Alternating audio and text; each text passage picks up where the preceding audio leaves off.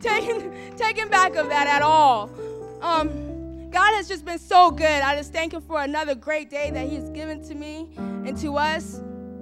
And once again, I want to give Pastor Blankenship thanks and an honor for allowing me to come up here once again. I don't take this lightly at all. It's a great privilege to be up here. And also I want to give thanks and honor to Brother Hal here with us today, being with us and, just following God's will. And I want to start off with a scripture from Daniel 1 verse 14. And it says, children in whom was no blemish, but well-favored, and skillful in all wisdom and cunning and knowledge, and understanding science, and such as had ability in them to stand in the king's palace, whom they might teach the learning in the tongue of the Chaldeans. Okay, and we're just going to pray for a moment. Lord, I just thank you, Jesus, so much for giving us another day to be with you, Lord. I thank you for allowing us to hear your word today. Lord, I thank you, God, for the great people that's here tonight. I believe we're in the midst of greatness here, Lord Jesus, tonight.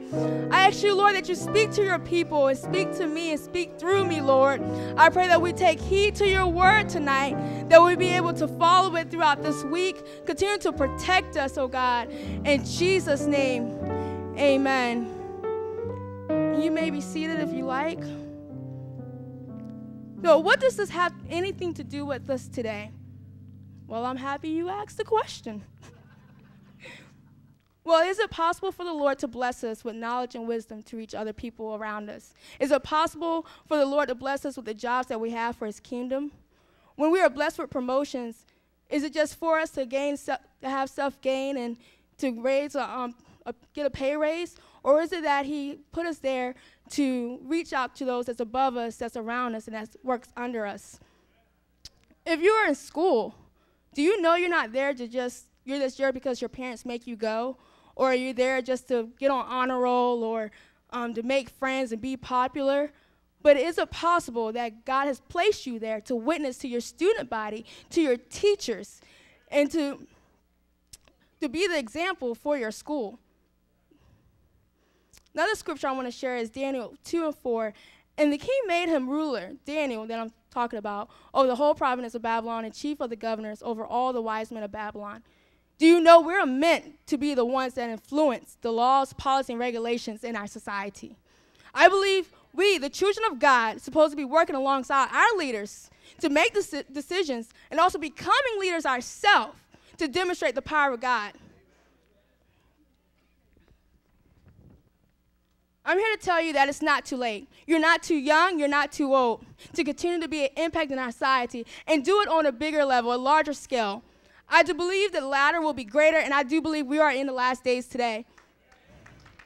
Be encouraged today because we are called to a higher purpose. If God is calling you to teach, become the greatest apostolic teacher of your day. If you have been blessed to speak multiple languages, you are a soul winner.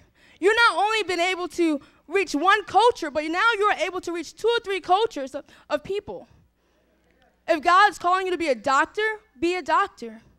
We need more Holy Ghost-filled doctors in our day that will pray healing and speak life, also bring a sense of hope and peace to those that are hurt and sick. If God is calling you to be a lawyer, be a lawyer. Who knows? I might need you one day. So I need you to pick up that calling.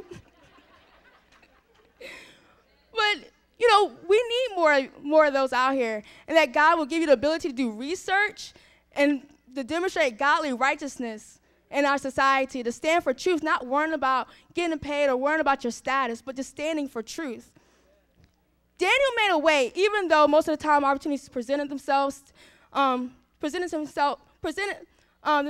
him, but he always put God first. And all the work that Daniel did for the kings in the kingdoms, he always gave glory and praise to God. He always acknowledged that God gave him the knowledge. He always thanked God for giving him the wisdom, because he knew it wasn't just him that gave him that.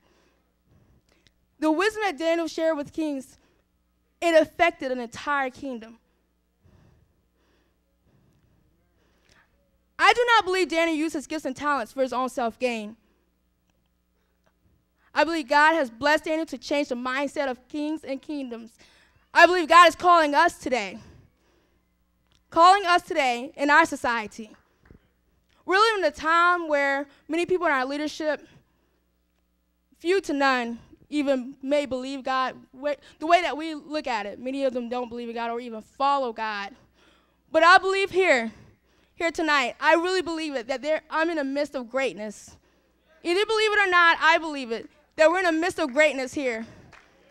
I believe there are some intelligent, wise, unmovable, strong, Jesus' name men and women here that will stand for God's word no matter what the circumstance may be.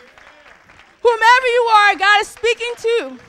God did it for Daniel, and I know God is wanting to do the same for you.